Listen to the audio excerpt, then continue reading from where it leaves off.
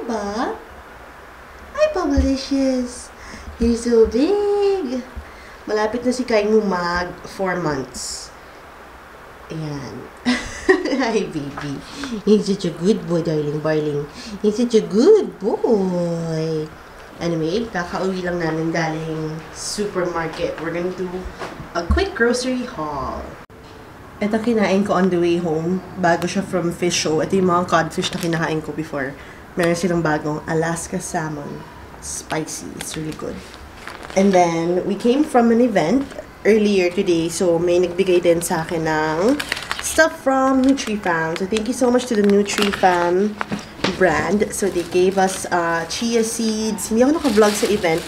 Sama ko sila Wifey and sila Michelle kanina. They have Chia Seeds. They have White Quinoa. There. And then we also have Chia Seeds ulit. Ang ganda na Chia Seeds din. We also have coconut sugar. Ito yung sugar namin currently here sa bahay is coconut sugar. And we have golden flax seeds. Flax seeds. And then they also have raw wild honey. Perfect. And then, ano ba to? Salt? Ay, hindi. Indian healing clay. So, sabi nila, parang siyang Aztec clay mask, pero mas bongga daw to. Or mas inexpensive yata, sabi ni MARJ. I'll check their site later on. Pero, ayun. No, here you go. So, kasama yung mga, mga prices nandito lahat. I'll just list them all down in the information box para alam niyo, if ever you're gonna order online, you can search for them saan to? Online Lazada and Beauty M&L. And then if physical stores naman, meron sila sa Rustan Supermarket, Robinsons, Landmark, and ayun. So I'll just put this sa information box para meron kayong guide. Thank you, NutriFam. Ang cute pa ng packaging nila, no? It's very millennial friendly. Ang ganda ng packaging. Anyway, oh, tapos si MARJ, nagbigay ng Christmas gift. Thank you, MARJ. Perfect to sa bahay.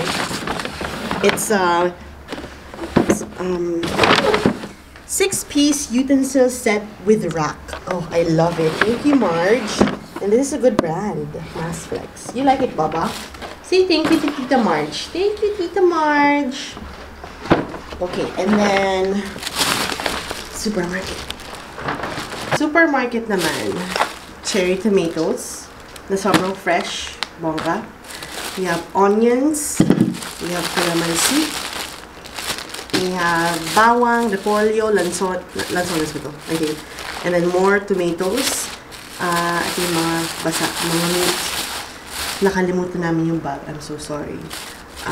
We have sukiyaki, tenderloin, and then I got a piece of salmon kasi namimiss ko bigla yung salmon.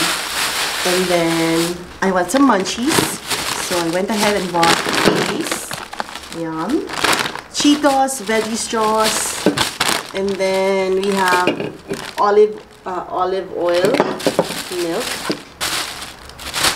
Last bag, we have eggs. Dahil ang bilis namin kumain ng itlog. So, eggs. And then, of course, hindi pwede mawala ang Yakult. Campbell's soup. Bacon. And this one, cheese, for the crackers or for the chips. Yum! Tapos, the past 2 days or 3 days, may mga dumating na packages dyan. Pero, eto muna. Galing sa mga PR eh. This is from, shucks, hindi ko na alam. JG Summit and Holdings. Robinsons yata. So, they sent a lot. As in, mga stuff here. Dami. Ito pwede ko magamit. Parang blanket siya from Cebu Pacific. And then, a bunch of packing cubes. Ayan, thank you.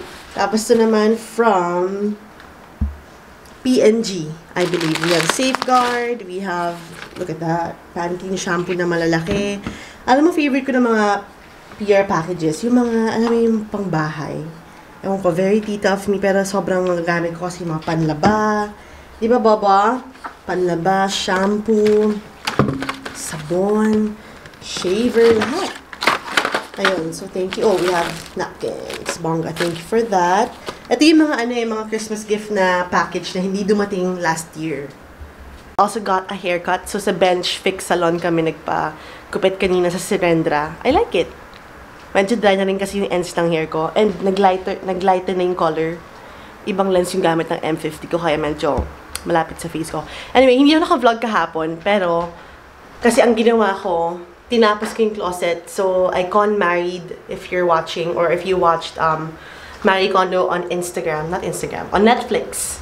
So, meron siyang method kasi kung paano kayong maglilinis dapat or mag-organize ang mga stuff nyo sa closet. So, ang ginawa ko, in-empty ko lahat ng closet and then nilagay ko lahat dito, diba? Hindi ko na-vlog, pero ang ginawa ko noong una kasi medyo nawala ako sa mood. Hinigaan ko lang yung pile ko and then natulog ako. But now, maayos na yung closet. So, here's the closet. So, this closet is from Furniture Stores Philippines. And, inayos ko rin yung taas. So, wala lang clutter. Hi, Bubblicious! So, ito yung mga naka-hanger. So, I got rid of about 40% of my clothing here sa closet na to kasi may iba na sa maleta. Like stuff for winter and everything. Yung mga mabibigat. Maleta yung iba na sa taas sa mga parang mga tawag dun. Container. Anyway, so ang ginawa ko, hindi ko na kinlotter lahat dito. So lahat ng bottoms, literally, nasa bottom na ngayon. Ang saya. Like, eto, girl, yan lang yung mga ginagamit ko or feel ko magagamit ko pa. Ang dami kong talaga na ginet rid of. And then, here naman, look at that! It's so clean! So, malinis na rin.